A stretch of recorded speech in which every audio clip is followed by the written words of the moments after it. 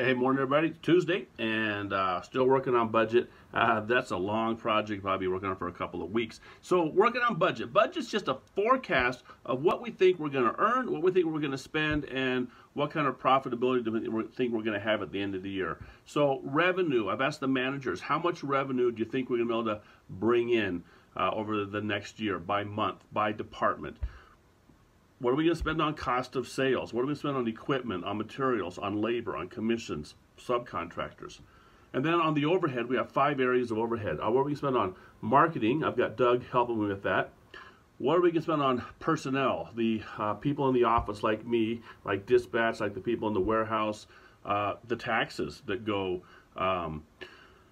with payroll. What do we spend on the buildings, on rents, on utilities, that kind of stuff? What are we going to spend on vehicles and the insurance for the vehicles and the lease payments and the fuel and just administrative stuff? What do we spend on all the administrative stuff, all the different things that just go with the business, the things we have to buy?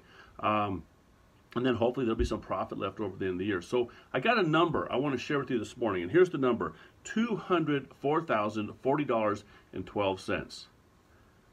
That's how much we've spent in the last 10 months on what? What do you think it is? Payroll taxes. Final answer.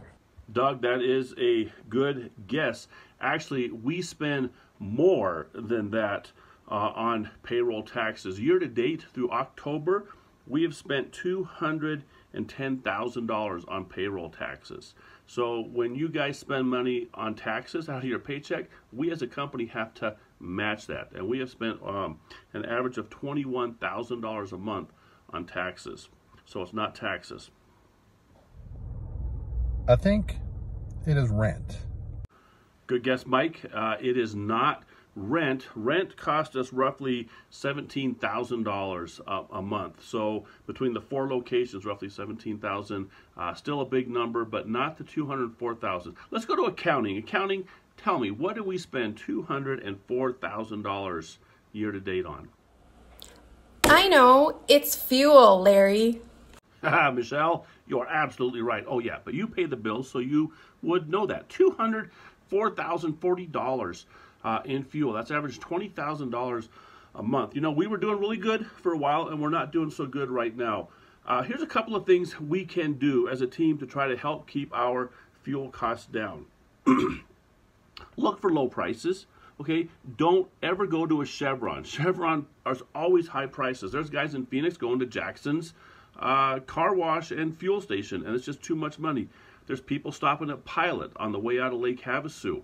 Man, way too much money. There's people filling up their vans in Meadview because they forgot to before they left town, or Seligman, same thing.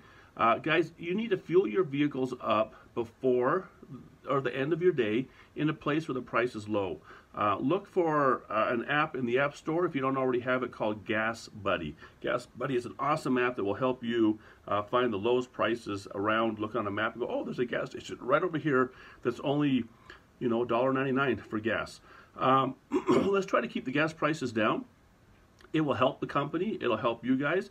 If we have profit, we can do things. But if we have no profit, we struggle. Don't want to struggle, want to be successful, want to make things happen. Guys, help me, help the company, help us serve our customers better. Appreciate all you do. Thanks so much. Have an awesome day.